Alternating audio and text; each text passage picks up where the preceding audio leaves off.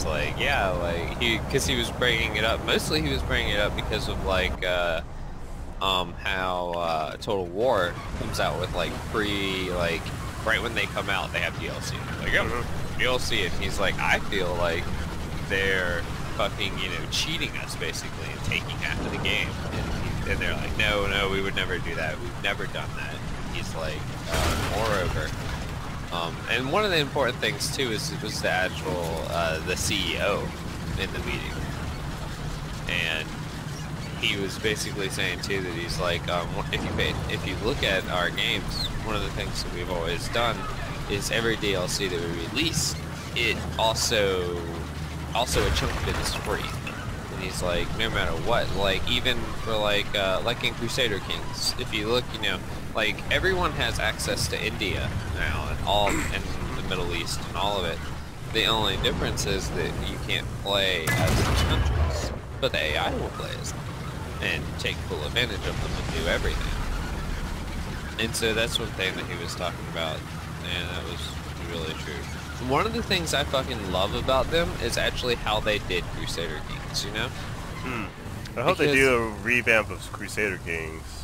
I like what Crusader Kings does, but man, it goes back to...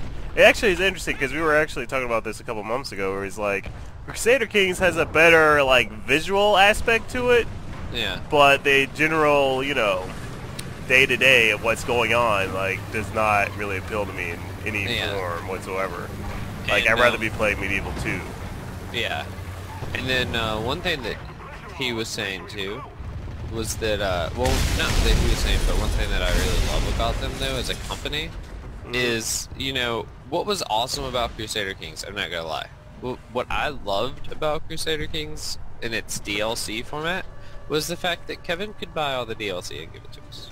Yeah, basically, yeah. It's like you just shared it. It's like, alright. And you shared it, and that's fantastic. Yeah. And that's one thing they talked about, is they were like, the one thing we don't want to do is split our community up.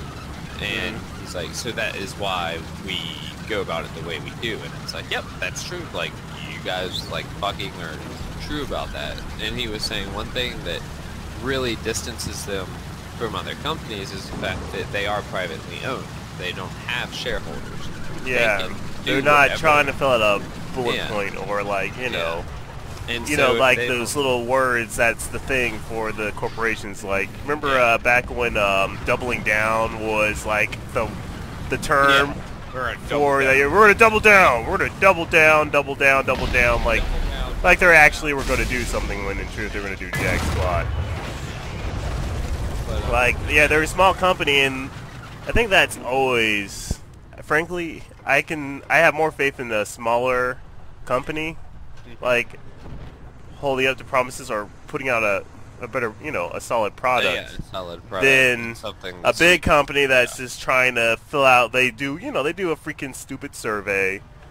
See what people want. People like Call of Duty and multiplayer. Let's just pigeonhole this into a game that shouldn't have it at all. Yeah. So but I completely agree. And that's what I like about, what was it, Paradox? Yeah.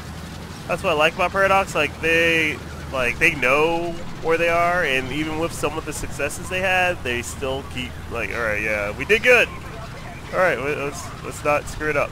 Let's not break our formula. Yeah.